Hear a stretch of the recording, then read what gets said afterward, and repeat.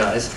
I think that the loop had a terrible reputation because we forgot what we learned in the early 1900s. You can't place a loop adjacent to the esophagus. When Billroth invented the Billroth II, he was doing small resections at the base of the stomach, of the antrum. And as we, in the early 1900s, as surgeons, we expanded that. We did resections closer to total gastrectomies, and that is a tragic mistake.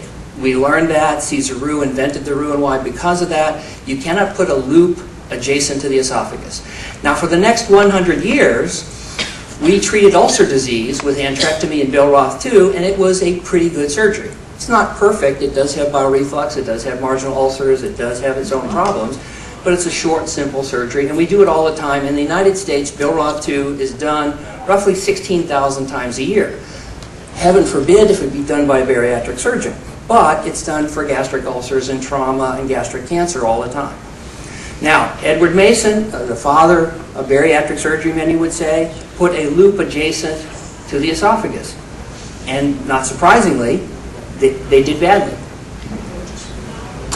And so I think many of us bariatric surgeons remember Mason's results. They were bad. And they hear Dr. Rutledge say he's using a loop. They assume it's going to be bad as well. But this is a loop like the old Billroth II that we do every day in our general surgery practice. Thank you very much, Dr. Rutledge. And at that point, we'll